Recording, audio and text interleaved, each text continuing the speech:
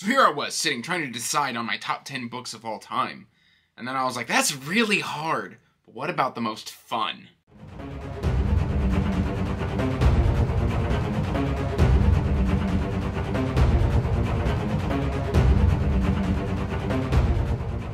Hey everyone, welcome back to Andrew's Wizard of Reads, and today guys we are doing a top 10 list of books that are gonna make you giggle, that have that wit, that have that snark, that are just pure fun and entertainment. But before we get into this list, please do me a favor, like this video and subscribe to the channel, as it does help the channel grow. And you can check the description box down below for links to the Discord, as well as the newly updated Patreon. Your support is always appreciated. And with that out of the way, it is time for a top 10 list. Now, we're going to do the one that I don't own physically yet. I do have a Kickstarter of this one coming, but it's not here yet. It's not going to be here till September. But of course, that is Dungeon Crawler Carl kicking off the list. And frankly, I don't need to tell you that this is fun because everybody else here on BookTube is telling you that this is fun. We've got Carl. We've got Donut. We have got an apocalyptic dungeon with alien races doing TV guest show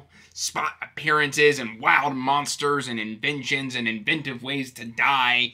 And it's just madcap. It's crazy. And it's got a catchphrase. That catchphrase, of course, being, God damn it, Donut. Like, whenever Carl says, God damn it, Donut, like, it's just fantastic because you know that Donut has gone and done something rather irritating or very, very, very cat-like. This is, of course, going to be on this list. Like, how could it not be on the list? Because frankly, Matt Denneman has captured lightning in a bottle over and over again with the zaniness, the creativity, and the fun that is Dungeon Crawler Carl.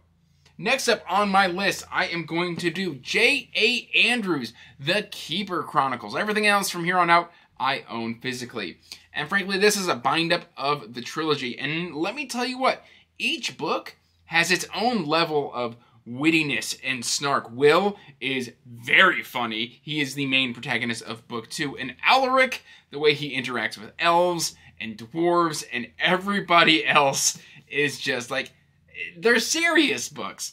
But at the same time, man, there's so much attention and heart put into these that whenever a character is interacting with anybody else, it feels like a real interaction with just a lick of fun and just care put into the story. I really, really enjoy this series, and I highly recommend that you pick it up too, because even though it's fairly successful, I feel like this should be 10 times bigger than what it is. Like, if you love classic fantasy, this one's for you. Next up, of course, making the list is John Scalzi, Old Man's War series. And this series is, while brutal, absolutely hilarious. John Perry and all of these characters are basically just teenagers, because what's essentially happened is they've gone from old men and women to like prime 20s and everything that goes along with it, and it just kind of revitalizes their humor. Like, they've got this kind of dark humor because they've reached the end of their lives, they've been given these second chances, and through all of that they just maintain this level of fun despite all of the darkness that is going on. Don't get me wrong, it's got serious moments, but a lot of it is just funny. Like, I have literally laughed out loud during this at least 2 or 3 times throughout the series, where it's just, I couldn't help that kind of belly laugh that just comes out of nowhere. Like, Old Man's War has that in spades.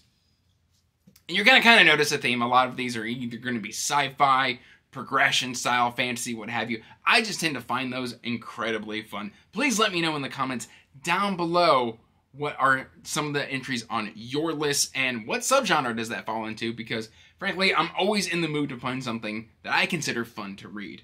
We've of course got War-Formed Stormweaver #1, Iron Prince. This whole series is hilarious. Some of the best found family ever. The banter is fantastic. The main character is constantly made fun of because he's small, and the way that Raiden War can take it and dish it out, like some of the best character banter ever is within this series, and it just moves so incredibly fast. Don't let this page count fool you. I read through this in like 2 to 3 days.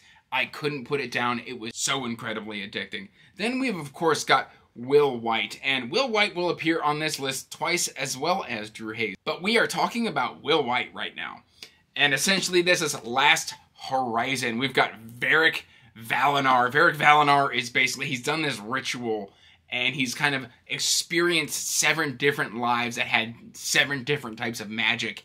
And now he's kind of gained all of that magic on top of the fact that he's gotten a hold of this sacred ancient starship called the Last Horizon. And it's got some secrets to tell. And basically he's got to bring this legendary crew together. Well, when you get really powerful people in the galaxy, they tend to come with some unique personalities. And so everybody surrounding Varric is just so incredibly interesting. Some are dour, some are insane. The ship itself is kind of like, you know, ooh, did I omit something? Oh, like, I love The Last Horizon. I love Varric. And the 3rd book of this one is actually getting ready to come out, so I'm very, very excited for that because, frankly, I will take Will White wherever I can get Will White because he is amazing. Then, of course, making the list is Frederick Fletcher of The Utterly Uninteresting Tales... The Utterly Uninteresting and Unadventurous Tales of Fred the Vampire Accountant by Drew Hayes. And I love this series. Now, you're either going to love this series or it's not going to be for you. It's essentially episodic intrigues, usually 4 or 5 or more in each book. And it kind of knits together to form a cohesive plot. But basically, it's not that Fred is super funny. Some of the characters in Fred's kind of purview are super funny, but situational. It's just awesome and super hilarious, which is something that Drew Hayes is fantastic at. He just writes such hilarious and relatable characters that I literally am going to be sad when this is over because it's coming to an end here soon and I'm just not ready for it. Frederick Fletcher and his found family, which, is just so incredibly wholesome and fun to read. And basically he's made a found family and people construe that as him amassing power, which I guess you could kind of say he is, but it's not intentional. It's just how Fred is and his morals and everything bring people to him, and yet all of the powers that be feel threatened by him because he's making friends in a non-traditional manner because he is a non-traditional vampire. He's an accountant! I love this. I love this series so much.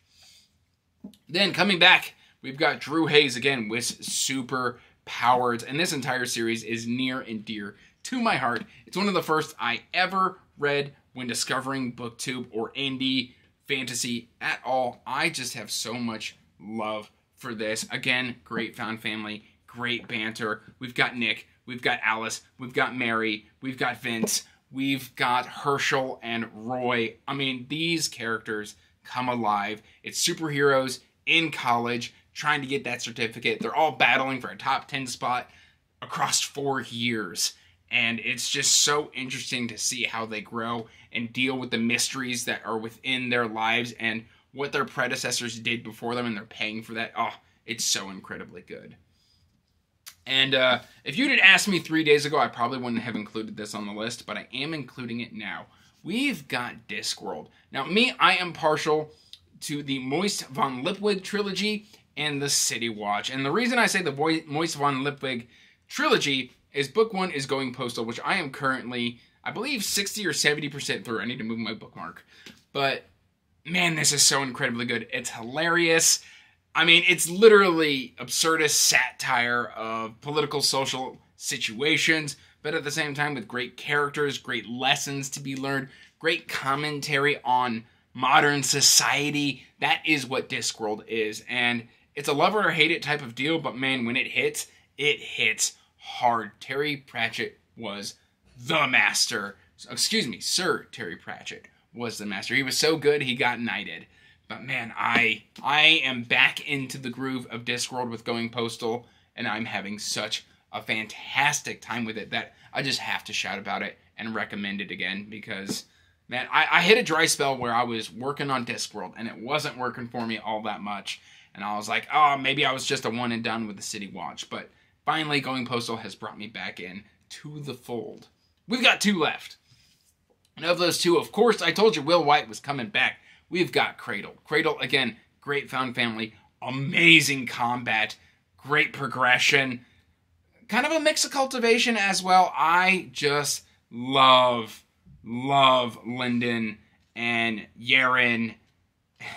I mean, this group of people is just so incredibly great. Now, again, I highly recommend doing these one on Audible because they're narrated by Travis Baldree, and I really want to come back to this one and do a reread. I've got a whole separate video on series that called to me after I've read them.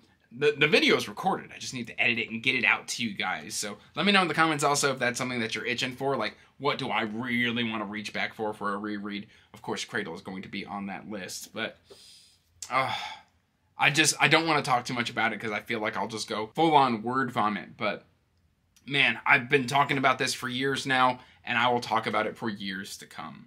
And then finally, I'm going to recommend a universe that I call Arcane Ascension by Andrew Rowe. This includes War of Broken Mirrors, Weapons and Wielders, Arcane Ascension.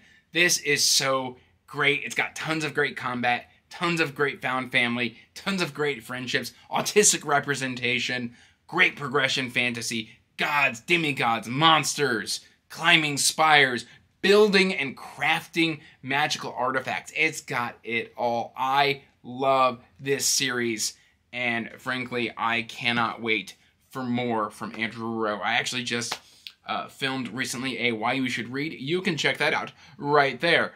Do me a favor and check that one out because Arcane Ascension is near and dear to my heart. I've had so much fun reading it recently. I went on a 5-book binge where I just consumed so many of the books in this world, and I couldn't stop myself. It was like a compulsion. It's fun. It's entertaining. It's bombastic. It's a little ludicrous, but I love it so incredibly much. That is my top 10 list of fun and entertaining series that you should totally be checking out. Again, guys, please let me know in the comments if you agree or disagree with my picks, but that is all I've really got for you today, guys. Thank you for watching. Until next time, peace out. Stay magical. Bye. And as always, I want to give a huge thank you to my patrons. Thank you for supporting my passion and my hobby. It means the world to me.